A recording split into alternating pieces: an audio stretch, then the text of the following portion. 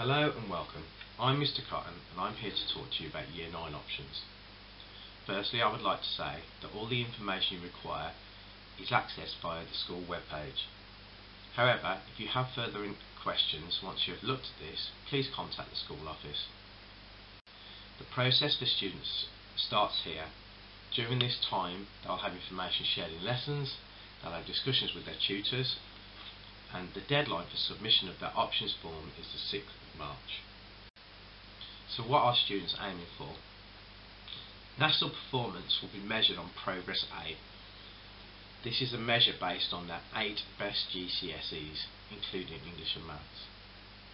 An average attainment 8 score of 5, including English and Maths, will be required for them to study 3 A-level subjects in Year 12.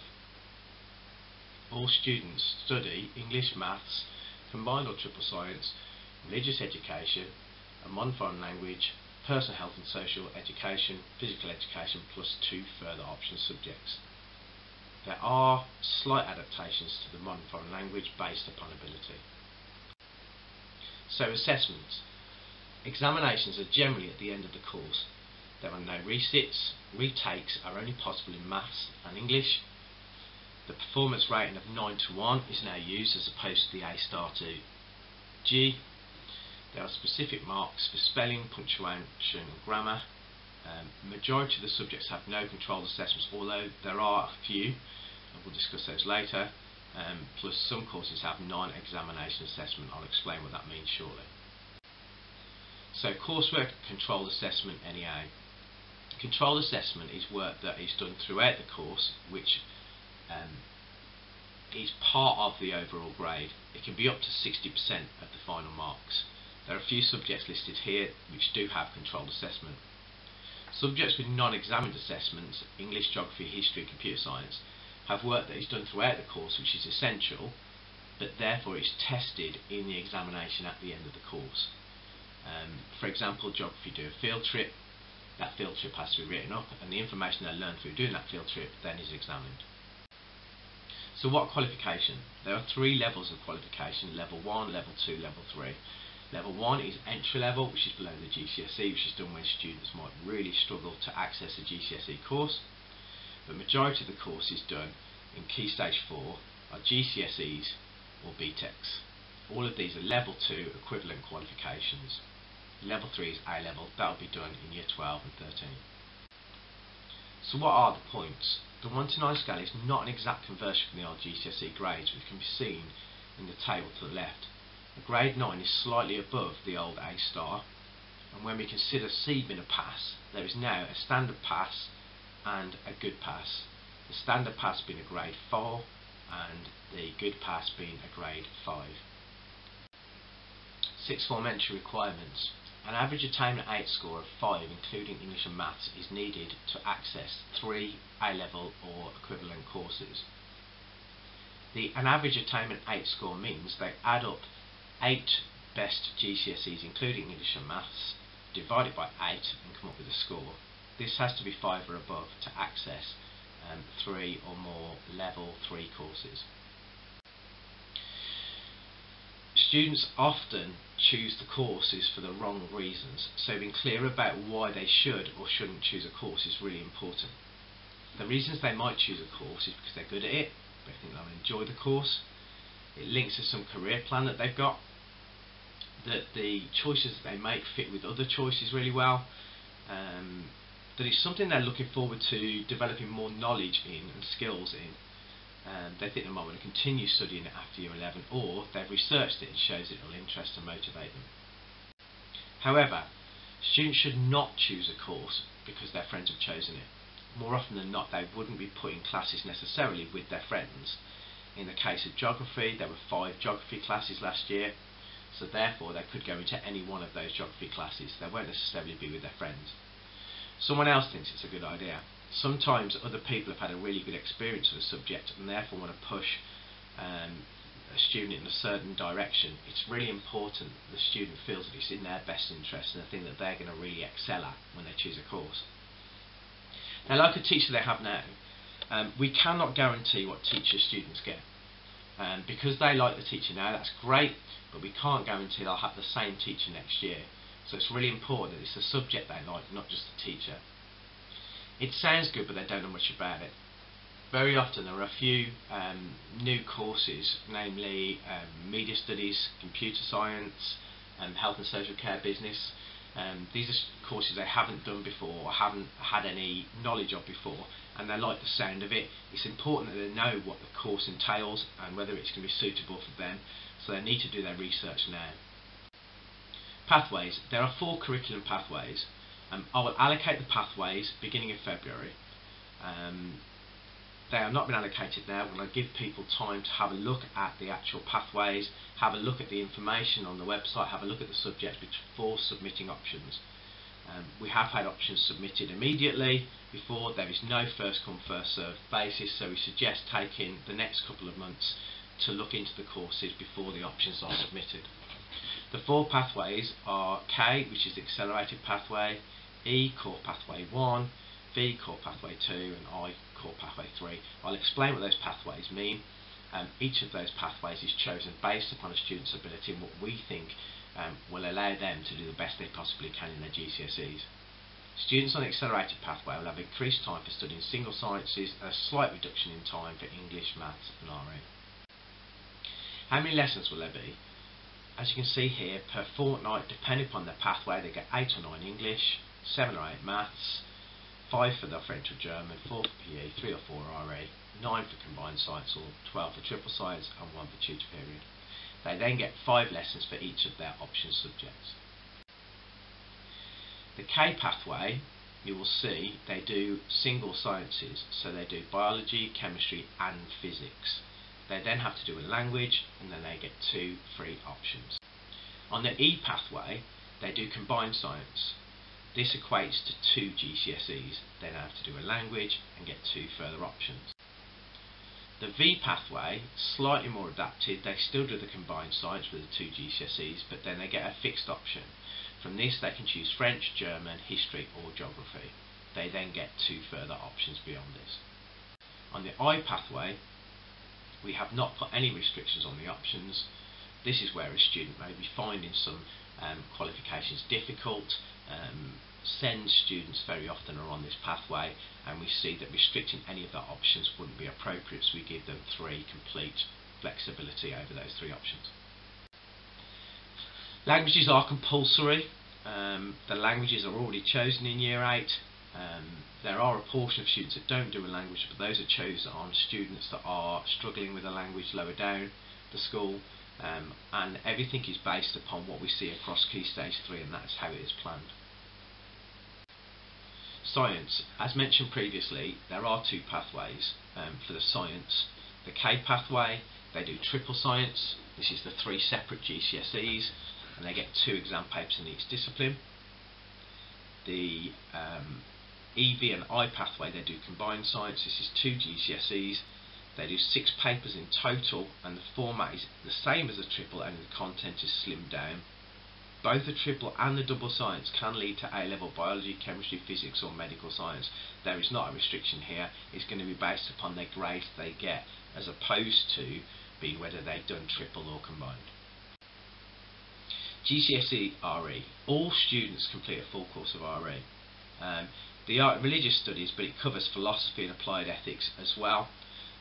Those on the accelerated pathway will cover the content in 3 lessons a fortnight. Those on the other pathways over 4 lessons a fortnight.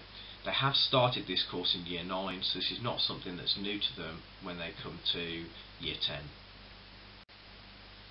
Choices then. They have 2 further choices for majority of students from a wide range of subjects.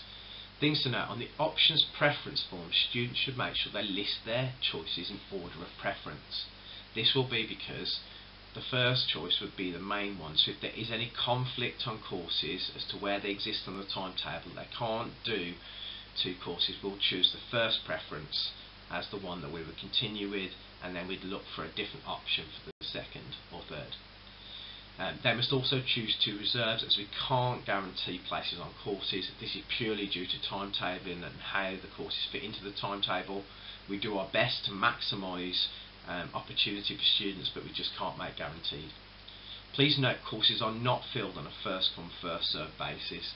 If the options are submitted next week, or they are submitted on the day of the deadline, those students will not be put in any sort of first come first served basis. They will all be mixed up when I start to put together the timetable. The only case where there may be any sense of first come first served will be if options are submitted beyond the deadline, when I've already started working on putting those option blocks together. So the additional level 2 courses, these are the option subjects that students will have. There are quite a few of them. The information for this is all on the website. If you want some more information, there are videos from the staff, and the options booklet is there with written details of what GCSE or level 2 qualification it is that they're covering. Students can choose to do 2 languages if they so wish, and that would be the second choice would go on that options form. All option classes are mixed ability, and the students across the pathways are mixed in these classes. They are not kept within their pathway. For example, students that are on the I pathway will be doing their options choices with students on the K pathway. There is no sense of them being put on a separate separate classes for these subjects. To get more information, there's plenty of information on the website. I've tried to be as exhaustive as I possibly can with that information. There are videos on the website giving details of the subject courses, and if you want more information about your child, then the parents' evening appointments would be a really good time to find out more information. You'll notice that not all the courses are GCSEs. We do BTECs in health and social care and in performing arts. These are level 1-2 courses and equivalent to GCSE. There is no sense of them being any different. They're treated exactly the same way, and although they're not scored on a 9-to-1 basis, there are equivalents. We also do a Microsoft Office Specialist certification. This is done in after-school lessons in 6-week programs, and would be really good for as many students as possible to get involved in, because it is a recognised qualification as they move forward. The EBAC, you'll hear talk of this within the media. It's not an overarching qualification. They do not get any kind of certificate, but it is recognised by universities when students take the subjects that are listed below. So that's English, Maths, 2 sciences, History or Geography, and a modern foreign language. There is less talk about it recently, but this may come back to the forefront. It came from universities saying when students have got this mix of subjects, they tended to really set themselves up well for university. Other than that, they don't have to cover those subjects. Attainment A and Progress A. It's a measure of our school performance effectively. What it is you take 8 subjects and you find an average from them. So English and Maths are double weighted, so effectively you've got English, whatever the grade they get, they times that by 2, Maths times that by 2, then add 3 EBAC qualifications, and then they add 3 of the open group qualifications, and then they divide it by 10 to find that average. This is how we are judged, and the Progress Act is a measure of progress of students for schools. It's not something the students need to worry about particularly, they just need to worry about maximising their grade across the subjects that they get. Age of participation is just put here to remind you that students do have to continue in education till their 18th birthday.